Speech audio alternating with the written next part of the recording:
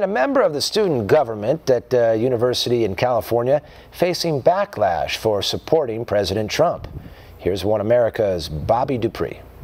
A student senator at a private university in LA is facing calls for her impeachment simply for her conservative values. Stephanie Martinez is a diversity and inclusion senator for the student government at Loyola Marymount University. She was elected back in April after running uncontested, but now there are raising demands for her exit after a report by the student-run news outlet, The Agency. It attempted to expose Martinez, pointing to tweets where she expresses support for ICE and for the president's safe third country policy. Today we're sending a clear message to human smugglers and traffickers that your day is over. We'll protect the rights of those with legitimate claims and will end the widespread abuse of the system and the crippling crisis on our border.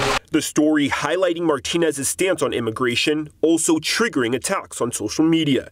It even inspired an online petition calling for her resignation. As of Wednesday, it's collected over 250 signatures. Those behind the petition suggest her tweets were anti-immigrant and that she used derogatory and dehumanizing language about immigrants.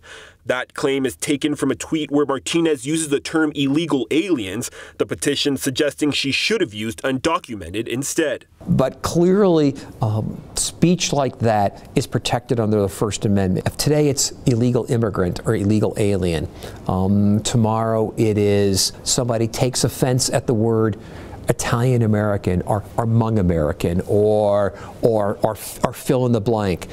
At what point does this become a problem? In an interview with Young America's Foundation, Martinez suggested resigning wasn't an option. She said, quote, "To resign would only mean that I'm giving up my identity and my ideals, or that I don't believe them enough to fight." Martinez also called out the agency for demoralizing those with opposing viewpoints and distorting those viewpoints to their own convenience. Because so many millennials do tend to lean liberal. So if you don't agree with that viewpoint, keep your mouth shut. People are so concerned with making sure that their campus is very culturally diverse, but I think being intellectually diverse is something that they've kind of strayed away from. Martinez is confident she's been targeted because of her support of President Trump on a liberal campus.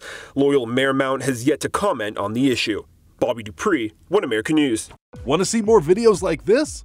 Click on the link below and subscribe to One America News on YouTube, and call your cable provider and kindly demand that One America News is added to your lineup.